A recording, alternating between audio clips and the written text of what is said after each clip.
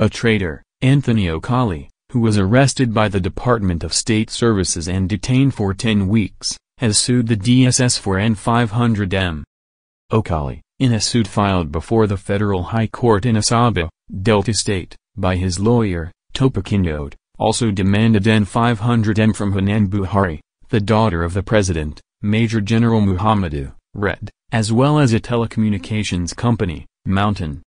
The suit, with number FHC/ASB/CS/3/2020, is seeking an order to compel the respondents, DSS, Hanan and Mountain, jointly or severally to pay the applicant the sum of N500,000 only as general and aggravated damages for the gross and unlawful violation of the applicant's right to acquire movable properties, freedom of movement and self-dignity.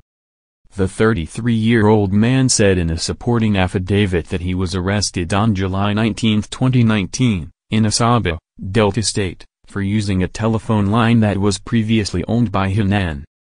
According to him, he remained in custody, bound by handcuffs, till September 22, 2019, as the DSS waited for Hanan, who was schooling in the United Kingdom, to come and clear him, but she never did. Okolie also attached the receipt he was issued after purchasing the SIM card as well as the SIM certificate.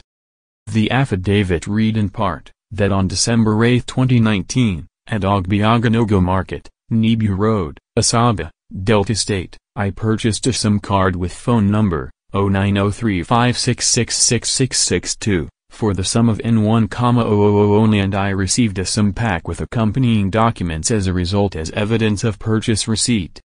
That in line with relevant regulations, I approached a kit operator of the third respondent, Mountain, named Jeff, who captured my biometric and registered the SIM card in my name and on my behalf.